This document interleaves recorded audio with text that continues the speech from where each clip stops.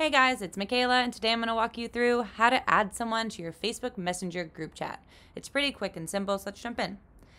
First, going to go to my Facebook Messenger. I'll be working off my iPhone right now in the Messenger app, so I'm just going to search for that. Go ahead. You might need to log in if you haven't already.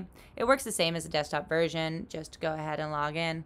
From there, we're going to go ahead and just create a group chat. So if I hit this paper and pen icon at the top right-hand corner, I can click on people. Let's just say my father, and then we'll click on Terry.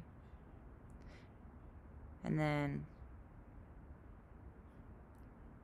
Michael. Well, this is already a group chat. If I wanted to create it, I would just hit, let's just say one more person. Perfect. So that's a brand new group chat. And then I would have to go here and I would click, hey.